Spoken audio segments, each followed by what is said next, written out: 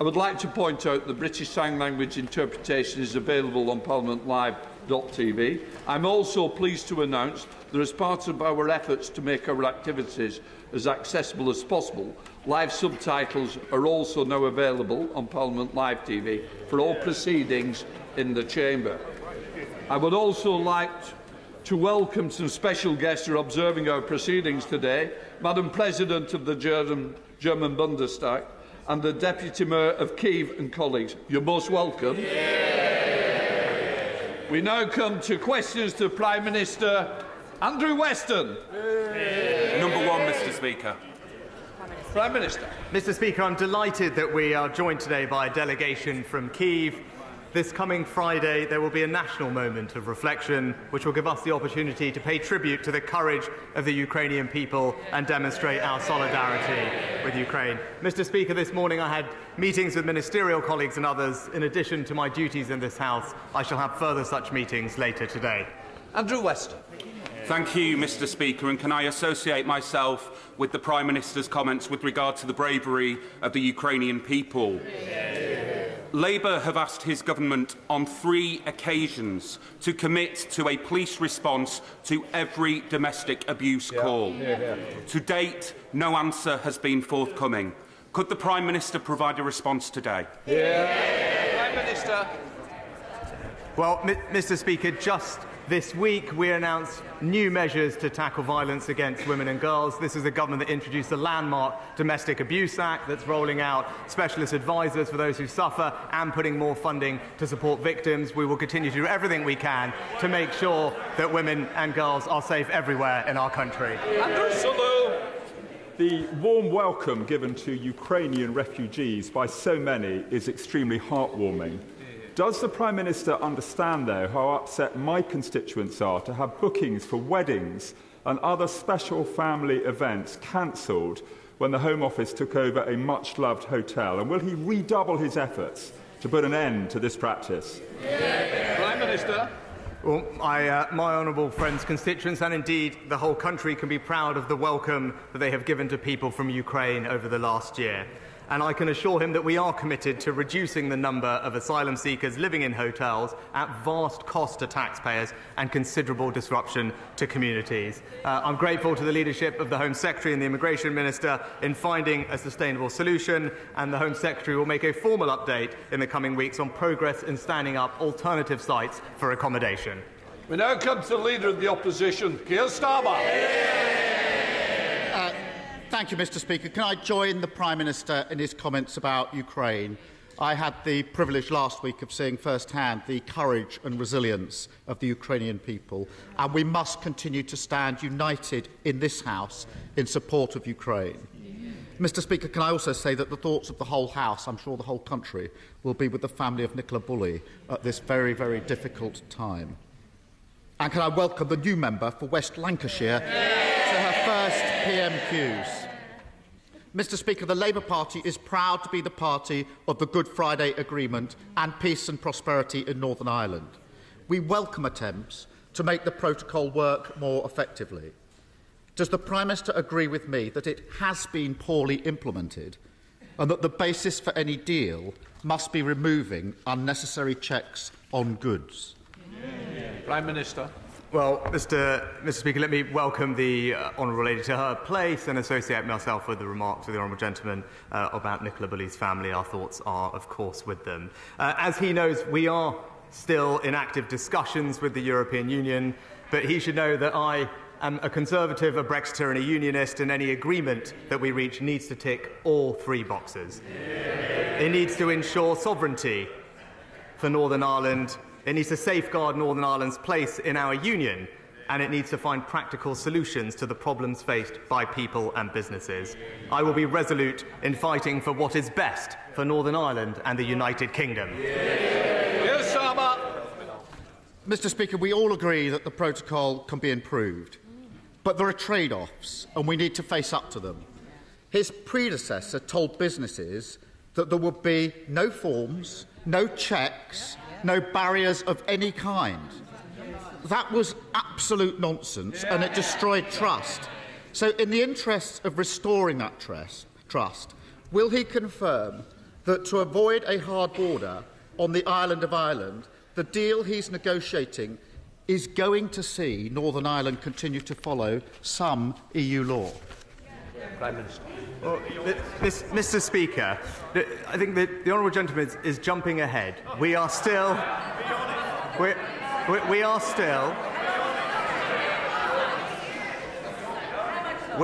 in intensive discussions with the European Union to ensure that we can find agreement that meets the test that I set, and that is sovereignty for Northern Ireland. It's Northern Ireland's place in our precious union, and it is to find practical solutions to the problems faced by people and businesses. I have spent time engaging and listening to those communities in Northern Ireland, businesses and political parties. I have a good understanding of what is required, and I will keep fighting until we get it. Mr. Speaker, the Prime Minister is biting his tongue, but at some point the irreconcilables on his benches are going to twig and they're going to come after him.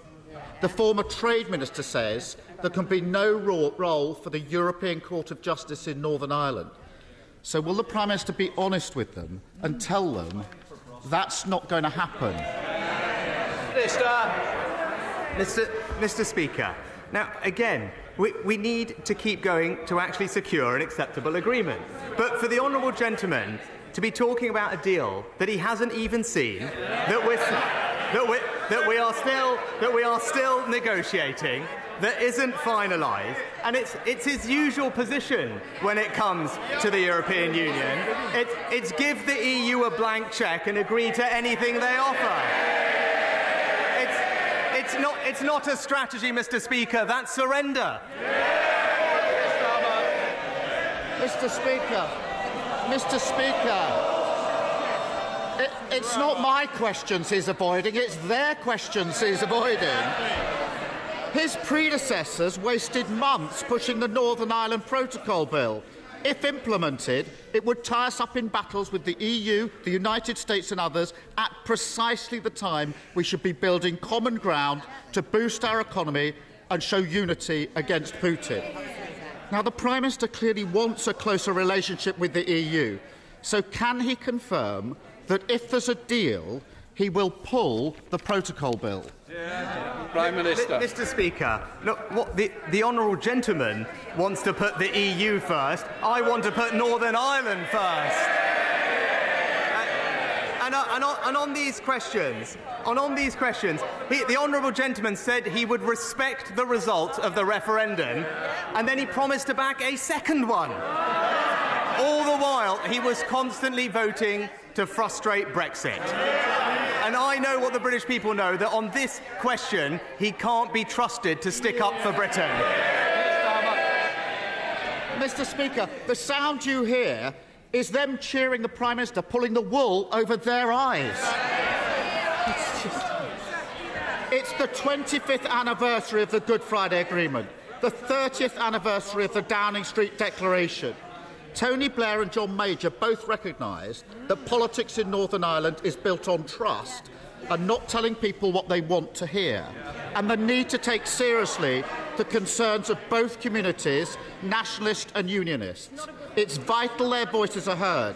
So can the Prime Minister confirm that whatever deal he brings back, this House will get a vote on it? Prime Minister. Mr. Speaker, of course, Parliament will express its view. But what is crucial? What is crucial here? But what is crucial here is that this is not about his desire to play political games in this House with this situation. This is about what is best for the people and communities of Northern Ireland. And that, Mr. Speaker, is what I will keep fighting for. Well, Mr. Speaker, I take it from that this House will get a vote, and I look forward to that vote in due course. Because everyone knows the basis of this deal has been agreed for weeks. But it's the same old story. The country has to wait while he plucks up the courage to take on the malcontents, the reckless, the wreckers on his own benches. But I'm here to tell him he doesn't need to worry about that, because we will put country before party and ensure that Labour votes to get it through. He should accept our offer ignore the howls of indignation from those on his side who will never take yes for an answer. Why doesn't he just get on with it? Mr. Speaker, what I am doing is talking and listening to the people of Northern Ireland. That is the right thing to do. It's to make sure that we can respond and resolve to the concerns of the unionist communities and businesses in Northern Ireland, and that is what I will keep doing. But, Mr. Speaker, we know, when the Honourable Gentleman talks about his plans, we have heard that tomorrow he's going to announce 5 missions. But we already know what they are. It's uncontrolled immigration, it's reckless spending, it's higher debt, and it's softer sentences. And for the fifth pledge, Mr. Speaker, we all know it's that he reserves the right to change his mind on the other 4.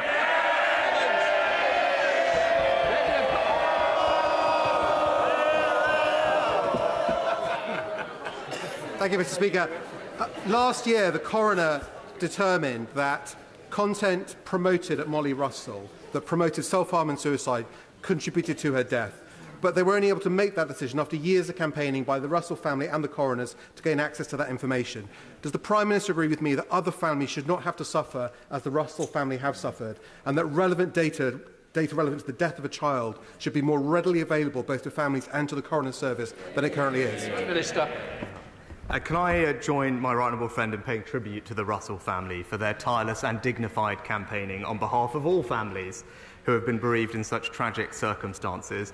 The coroners already have statutory powers to require evidence to be given or produced for the purposes of their investigation, but the government is listening carefully to the concerns of parliamentary colleagues and to bereaved families. The Ministry of Justice and Department for Science, Innovation and Technology are leading those discussions to ensure that we have the right set of procedures in place.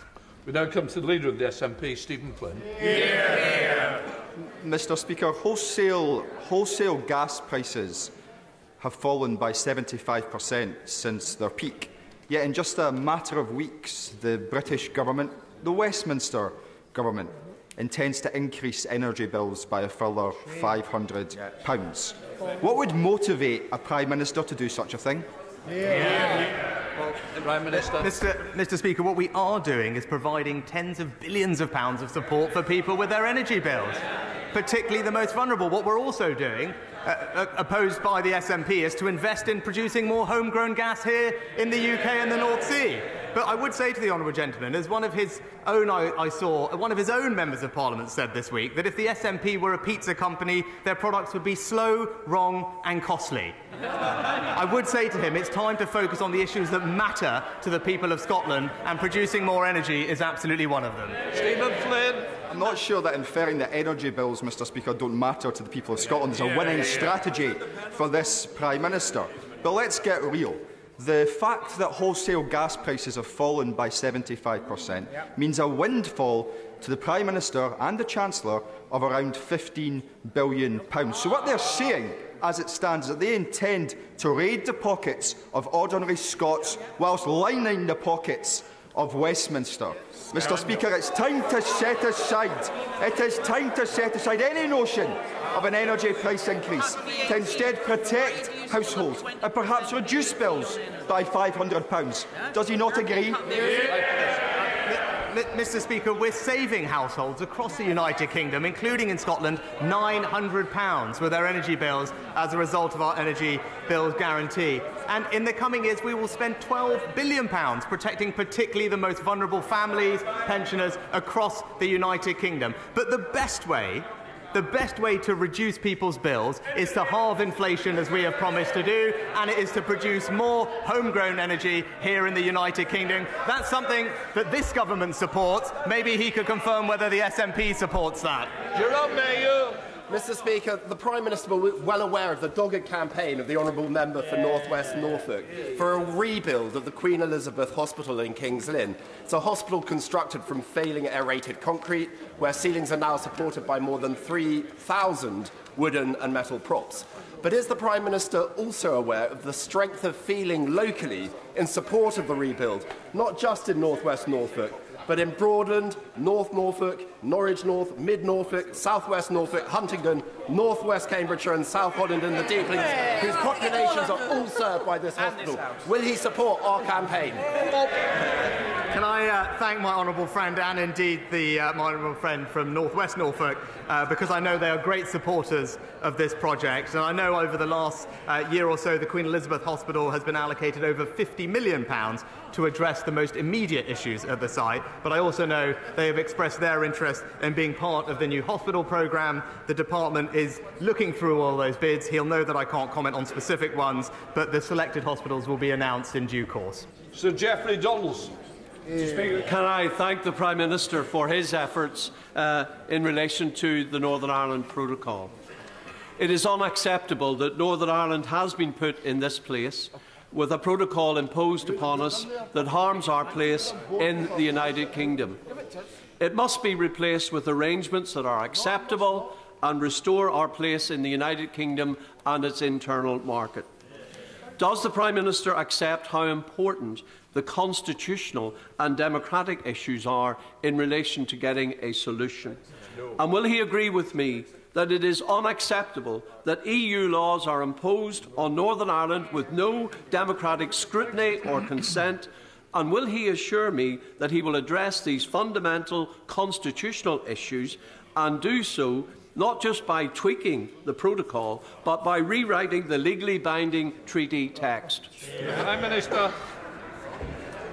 Can I thank the right honourable gentleman for his question, but also thank him for the role that he has played in recent months in articulating unionist concerns. I have heard loud and clear when he says he wants and needs these issues resolved so that he has a basis to work with others to restore power sharing, and I know that that is genuine.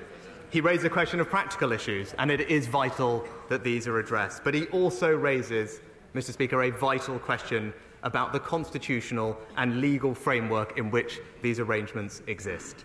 And I can assure him that I agree. Addressing the democratic deficit is an essential part of the negotiations that remain ongoing with the European Union. And just as he has been consistent, so have I. And I can assure him that this is at the very heart of the issues that must be addressed. Mr. McVeigh. Thank you, Mr. Speaker. The Prime Minister has made fixing illegal immigration across the Channel one of his key top priorities. He's also said that legislation will be required to stop it. I completely agree. So, can he tell us when we can expect to see this legislation coming forward, as time is of the essence? And can he explain why sorting out this issue did not feature on the Home Office Permanent Secretary's stated top 3 priorities for his department? Prime Minister.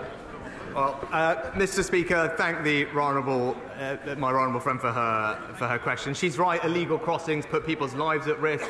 It diverts resources away from those in genuine need, and it's unfair on those who migrate here legally. And that's why one of our 5 pledges to the British people is to stop the boats. We are working at pace on the legislation. It's important that it works. And in the meantime, our deals with Albania and France are already yielding benefits. But what I can tell her is that we want a system whereby if someone arrives in our country illegally, they will not be able to stay. Instead, they will be detained and removed to a country that they come from or a safe third alternative. That is the system that the Home Secretary and I are working hard to put in place, and that is what our legislation will deliver. Talk about G. Signessi. Thank you, Mr. Speaker. Thanks to the Prime Minister's policies, we are now inflicted with the highest tax burden and the biggest drop in disposable income since the Second World War. And to make matters worse, tens of billions of pounds of taxpayer money was wasted on a world-beating test and trace system, billions on PPE that wasn't even fit for purpose, not to mention the endless list of crony COVID contracts going to Tory chums who profiteered at the expense of other people's misery. So when will the Prime Minister help us to recover some of that lost money so that striking nurses, teachers and other public servants can be paid the decent wage that they so richly deserve? Well, Mr. Speaker, I'm very pleased that the government is in intensive talks with the Royal College of Nursing to find a way forward. As I've always said, we are keen to discuss these terms and conditions, and I'm glad that those conversations are now happening. What I'd say to the honourable gentleman is he really cares about the impact of working people, then maybe him and his party should stand up to their union paymasters and back our minimum service laws. Thank you, Mr. Speaker. I'd like to thank the Prime Minister for his support in the launch of the new regulatory reform group. Would the Prime Minister commit to working with our group in two specific areas? The first, to improve the accountability and responsiveness of our regulators to both stakeholders and to Parliament. And secondly, to improve the economic potential in key growing areas of the economy, such as financial services, artificial intelligence and advanced manufacturing. Prime Minister. Well, my honourable friend makes an excellent point, and he's right about the importance of getting our regulatory framework right to drive growth and prosperity. That's why my right honourable friend, the Chancellor, has set out an extensive review of retained EU law in 5 key growth areas, including life sciences, green industries and digital technology. But also, the Government Chief Scientific Advisor is leading work to consider how the UK can better regulate emerging technologies, enabling their rapid and safe introduction. And David. It was a pleasure to meet the delegation from Key before questions and to confirm that across this House we are united in our support for Ukraine and its brave heroes. Mr. Speaker, the Conservative manifesto promised 40 new hospitals. After 3 years, most of these hospitals haven't even got planning permission yet. And communities feel betrayed and taken for granted. As ITV showed yesterday, St Helier Hospital in South London is literally crumbling, but there's still no plan to save it. Hinchingbrook Hospital in Cambridgeshire has sewage leaking into its wards and a roof that could collapse at any moment. Does the Prime Minister agree that these are conditions no patients, doctors or nurses should have to put up with? Can he tell the House... Order! Prime Minister, just before we do, please don't take advantage of the order paper for others, please. Prime Minister. Mr. Speaker, I'm proud that we're investing record sums into the NHS under this government. Also record sums in NHS Capital, not just going on upgrading almost 100 hospitals, developing 40 large-scale developments, as the honourable gentleman knows, but also investing in more scanners, more ambulances across the board so we can deliver vital care to people. And I'm very pleased that the most recent statistics on urgent emergency care show considerable improvement from the challenges we faced over December, and we now are on a clear path to getting people the treatment they need in the time that they need it. Theo Clark. I welcome the government's commitment to tackling illegal migration and particularly the issue of small boats.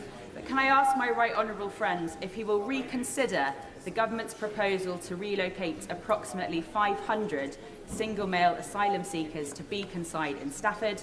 And can I ask him to meet with me urgently to discuss this, given the huge amount of objections I've received from constituents on this issue? Prime Minister. Well, firstly, Mr. Speaker, can I welcome my honourable friend back to her place? And I know that this is an issue that is concerning her and her constituents, and it's why we must absolutely stop the boats and stem the tide of illegal migrants to relieve this pressure on our local communities. But I will ensure that she meets with the Home Secretary as soon as possible to discuss her concerns, and hopefully we can arrange that meeting in the coming days. John McNally. Thank you, Mr. Speaker. This month, the Scottish Child Payment marks its 2-year anniversary. In a cost of living crisis, this policy has been a lifeline to hundreds of thousands of people in Scotland. Therefore, will the Prime Minister follow the leadership of the Scottish Government and introduce an equivalent child payment? Prime Minister. Well, Mr. Speaker, the best way to ensure that children grow up not in poverty is to make sure they grow up in a workless household. And that's why I'm proud that under the record of the Conservative government, there are almost 1 million fewer children growing up in workless households, hundreds of thousands fewer children in poverty. And that's because this government is on the side of parents and will make sure that they have the jobs they need, because ultimately that is the best poverty strategy, is to have everybody in work. David Mundell. Mr. Speaker, I previously called out in this House the appalling level of service that my constituents and yours received from train operator TransPennine. Last month, TransPennine had the largest number of cancellations of any service provider in the UK, but it turns out that even this figure was fiddled, because TransPennine had cancelled over 1,000 trains before 10:30 the night before, so that they don't show up in the statistics. Does the Prime Minister agree with me that this practice is totally unacceptable, as is their level of service? Well, I agree with my right honourable friend. The current service levels are unacceptable. The Rail North Partnership, which is managing the contract, is working with the company on an improvement plan. My honourable friend, the Rail Minister, is having weekly meetings with Rail North Partnership to monitor its progress. And whilst the Transpennine contract expires in May, and we are working on a new contract, if ministers conclude that the operator cannot be turned around, then other decisions may have to be made. Richard Ford. Thank you, Mr. Speaker. Of the 40 promised new hospitals referred to by my right honourable friend, 11 of those are in the southwest of England. 3 of them surround my constituency in Barnstaple, Dorchester and Taunton, but none of them has planning permission.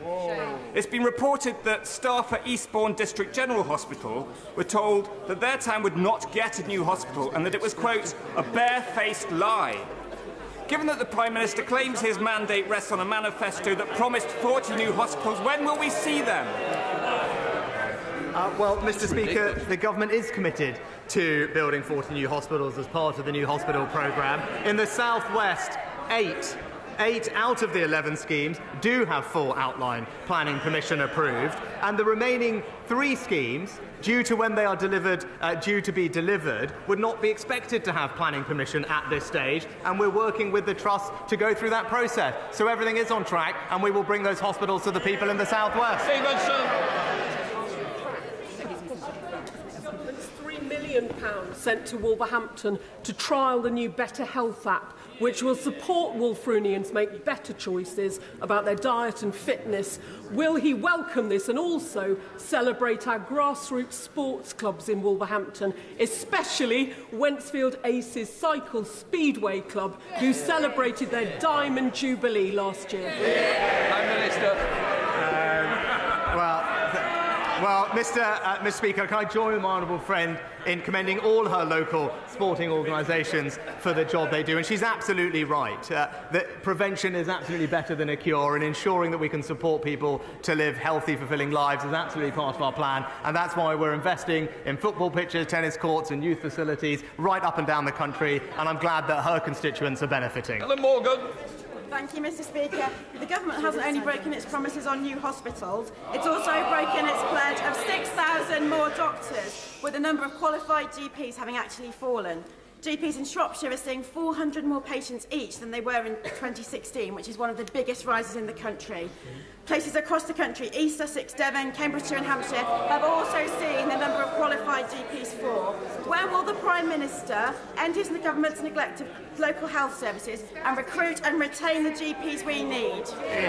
Well, Mr. Speaker, the facts are this. There are 2,200 more GPs in general practice today. There are 15,000 more doctors in the NHS, and there are 30,000 more nurses. And that's because we're putting record funding in and backing the NHS and getting patients the care that they need. Robert Matlin. Thank you, Mr. Speaker. Can I commend my right honourable friend in grasping the nettle and seeking to negotiate an agreement on the Northern Ireland Protocol? Does he share my frustration with the expressed views of people who are commenting upon a deal that has yet to be reached? And does he agree with me that the best way to reduce or even end the jurisdiction of the CJEU is through treaty change itself and not through domestic legislation in this Parliament? Prime Minister. Well, Mr. Speaker, my right honourable friend is absolutely right.